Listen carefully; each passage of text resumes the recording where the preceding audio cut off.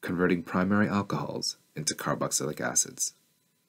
This lesson is one of many that will look at the chemical conversions of alcohol. Primary alcohols can be converted into carboxylic acids. The conditions required to perform this reaction include a catalyst of dilute sulfuric acid and a method of reflux. The reagents participating in this reaction are a primary alcohol and potassium dichromate in excess. Lastly, the conversion of an alcohol into a carboxylic acid is called an oxidation reaction.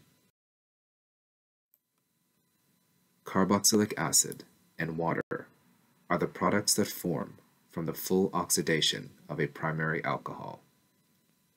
The general equation for this reaction is seen below.